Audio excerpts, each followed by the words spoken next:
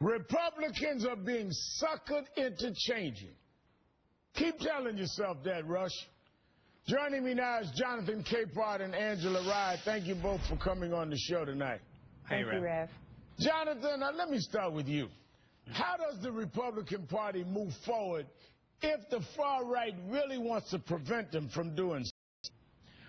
It's really unclear. You know, as I wrote today, the first 12 pages of the Growth and Opportunity Project's report are a really brutal assessment of where the party has been, where it is right now, and where it needs to go if it's not going to continue to lose presidential elections to the Democratic Party. But they say a lot of good things. They also, I want to point out, say that they are not a policy committee. This is all sort of tone, tenor, and cosmetics. But, you know, diagnosing the problem is the first step to recovery. It's proactively doing something to heal yourself that is going to be, that is the issue. And if folks are squawking at the diagnosis right now, particularly the base of the party is squawking, I'm not quite sure, and I don't have a whole lot of faith that the Republican Party is going to get well or mend itself anytime soon. Certainly not in time for 2016. Now, Angela, when the Tea Party group Freedom Works, it slammed the RNC report saying the changes it suggests really would hurt Tea Party candidates. The group's director says, quote, "They're trying to close the process so that upstart candidates, the one that they tell us can never win, can't even compete. It's a little bit like putting the genie back in the bottle. It just can't happen." I mean, Angela, is this really what's at play here? Is the establishment trying to break the Tea Party?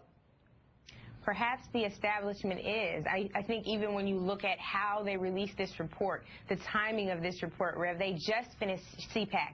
We spent all week looking at the sessions, what they were called, the hatred being spewed at these different events, the way in which people of color were treated there, you know, Donald Trump talking about immigration and it needing to be expanded for European.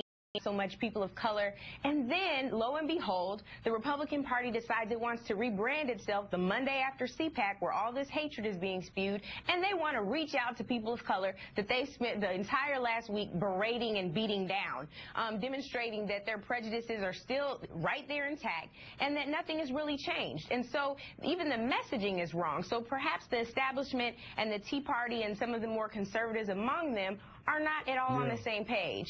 Now, Jonathan, in an interview with Politico, the RNC chair said the party needs to get with American culture. Interesting. Take a listen. I think that our party's divorced itself from the American culture. That me included would make fun of the president for going on The View, and you've heard me say these things, and going, you know, talking hoops for a half an hour on ESPN, and that's where a lot of America's at. And I think we've got to get with it. A lot of the Republican Tea Party types didn't like that, but who's right in this, Jonathan?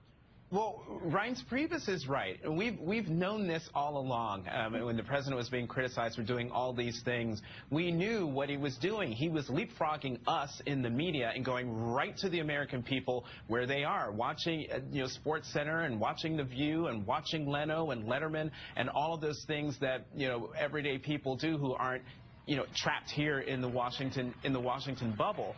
Anyone who thinks that a Republican presidential candidate or the Republican Party can continue to win presidential or try to win presidential elections without trying to be in sync with the American people that they spend so much time saying that they speak for, then they're never going to succeed.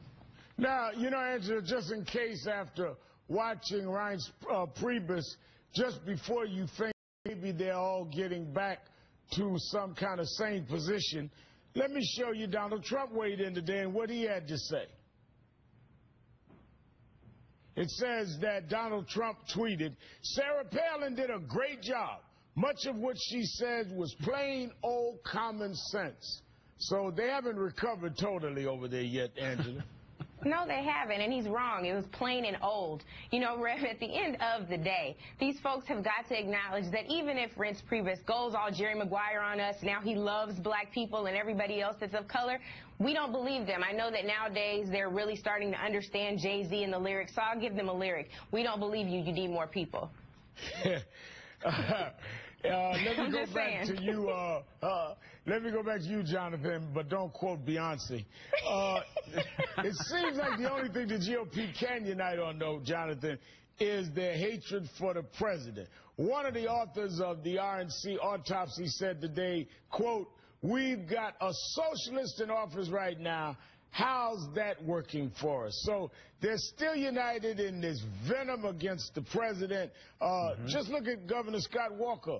He was talking about the president. It's the same old makers and takers rhetoric, even from the establishment part of the Republicans. Look at this.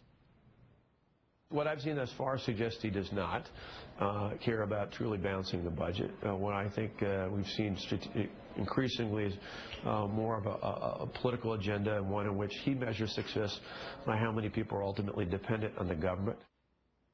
Same old kind of disparaging the president. That seems to be the only thing that unites them, Jonathan. Yeah, and it just shows how far the party has to go, and the authors of that of the GOP autopsy have to go to move their away from being the scary, mean, stuffy old people party or stuffy people party to one that accurately reflects the American people that they say they want to lead. Where the party is right now, what Scott Walker said, what Henry Barber said, what Rush Limbaugh and Donald Trump are saying over these last few days will do nothing to help the Republican Party in its quest and in its goals. Jonathan Capehart and Angela Rye, thanks for coming on the show tonight. Thanks, Rev.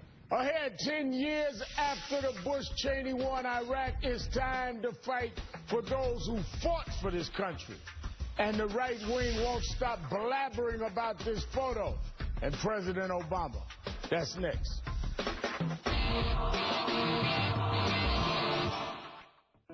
We the people.